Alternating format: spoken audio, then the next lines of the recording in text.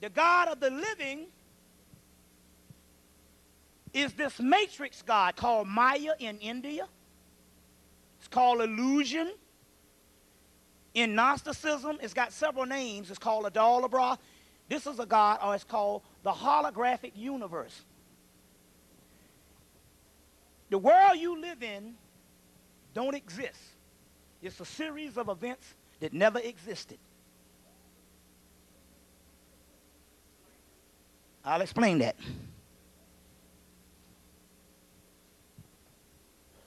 We are somewhere in the universe, bouncing around. I'll show you. Let me get this part first. Let me hold that. Let me get this right. The Dogons say that in the beginning there was nothing existed but Sirius B.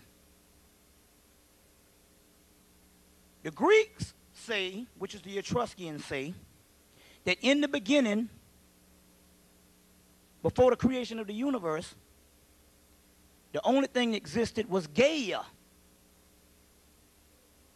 But Gaia is the earth.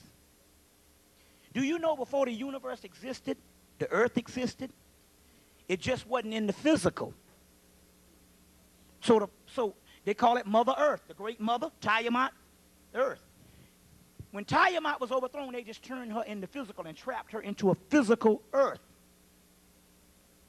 So the earth was always here. The great war that was fought in heaven was fought right here on earth. And in so many words, we were trapped and bound, and basically they slowed down the physical realm. The book Kabbalion, 3 initiates, Kabbalion, K-A-B-L-O-N. K-A-B-A-L-O-N, Kabbalion, not Kabbalah, Kabbalion, the 3 initiates. Show you the Hermetic laws. First law of the Hermetic laws is the law of vibration. Everything vibrates. This is just vibrating at a slower pace, and it's dense. But everything vibrates. They slowed down the vibratory rate, and we got trapped in these physical dense bodies. This is a prison. It's trapped the soul. Meanwhile, we had these more advanced senses. And we maneuvered just like semi-physical gods.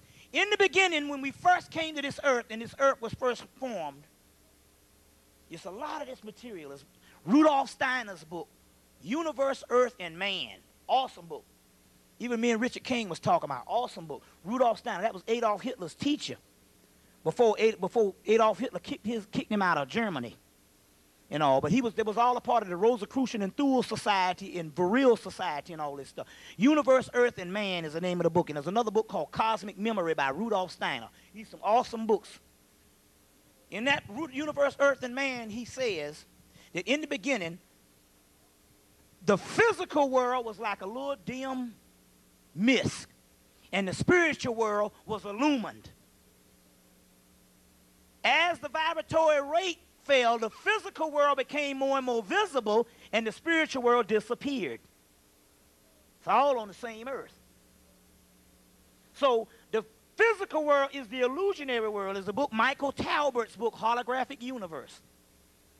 That's a science book, dropping on that shit. The holographic universe. None of this shit down here is real. We'll get into that in a few minutes.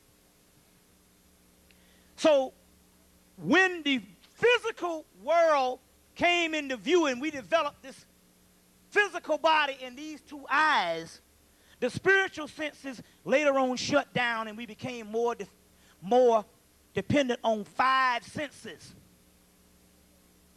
You know, the white man said that we don't use no more than 10% of the brain. No. He don't use no more than 10% of the brain. The other part of the brain is the pineal brain. But because he has a calcified pineal gland that don't work, he can only use 10% of the brain. And because we grew up in a society that's only conducive for 10% of the brain, our shit shut down based on this society we live in, that's ruled by the white man who can only use 10% of the brain. Guess what shuts down the damn pineal gland? Monotheistic religion. One deity system. Fucks your black ass right on up. One deity system. When they established the one God system. See, let's just deal with some stuff based on deprogramming yourself. And Asa Hilliard said this. I ask you this question. Take yourself out of your religion. If the ancient worshiped many gods, would anything be wrong with that? No. Only because somebody told you it was something wrong with it. See, see what I'm saying? That's programming. Reality is only what you told yourself it is. Sanity is only what you told yourself it is. If you deprogram yourself. Now, what does this thing mean? First of all, they worship several components of the one God, the God one. But you cannot explain the body of the God system or the deity system through one monotheistic term. It's too vast. You don't have nothing on this earth that you break it down. A fucking automobile, you can't say it's just a headlight. That's ludicrous. I drive a headlight. No, motherfucker, you got a damn gaskets, pistons, batteries, transmission. See what I'm saying? Even you see, so the one deity system shuts down in your brain. It's called the archetypes of the collective unconsciousness. And the melanin works on a multi-deity system. It's chaos. It never stops moving. Okay, go ahead and put that in. Y'all all right? There's some good shit here. It's chaos. It never stops moving. It never stops moving. How the hell are you going to put a name on this shit that look like that? That's what your melanin look like photographed. How the hell are you going to name that shit? That's chaos. So they needed a multiple deity system just to tap into that. They had to break it down, dissect it. So these multiple deity systems tap into what is called the archetype of the collective unconsciousness.